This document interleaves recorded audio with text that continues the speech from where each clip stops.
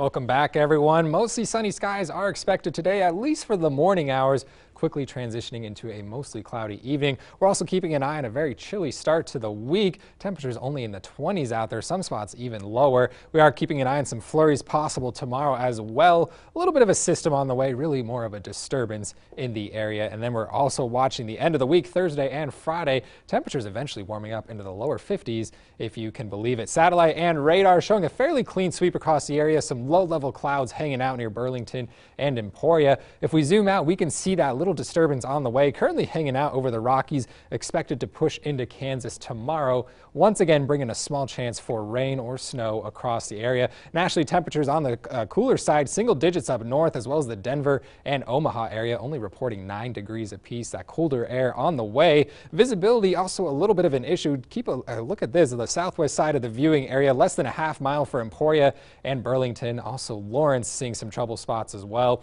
Here's our Emporia live cam outside. You can see the thick fog still across the area. Currently a dense fog advisory in effect. Temperatures right now on the cooler side, teens for the northern viewing area in Marysville, 12, 15 for Hiawatha, 21 for the Burlington area. Now this afternoon things are going to warm up just a little bit, but not much. We're keeping an eye on upper 30s and maybe lower 40s for the Burlington area, but for the most part it's going to be a chilly day and a chilly start tomorrow. We're really looking only at the mid 20s and upper 30s again as we head through the day on Tuesday. Now mostly sunny skies to start out your morning, but that will quickly transition into some cloud cover moving throughout the area tonight just after lunchtime, and then tomorrow morning keeping an eye on a northwestern viewing area, some possible snow showers moving through the area and maybe some scattered flurries for much of the central viewing area. So some road conditions might be a little bit on the wet side. Beyond that though, Tuesday by the afternoon hours, possibly some rain showers and mixture moving through the area. Models just haven't been too much in agreement on this system, so it's definitely not a slam dunk system, just possibly some precipitation moving through the area.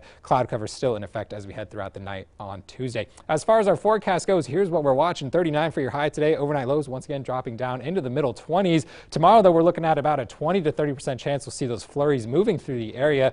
Wednesday, Thursday, and Friday we will begin to see a warm up, lower 50s back in the forecast. Looking forward to the weekend, we're seeing temperatures in the 40s and lower 50s.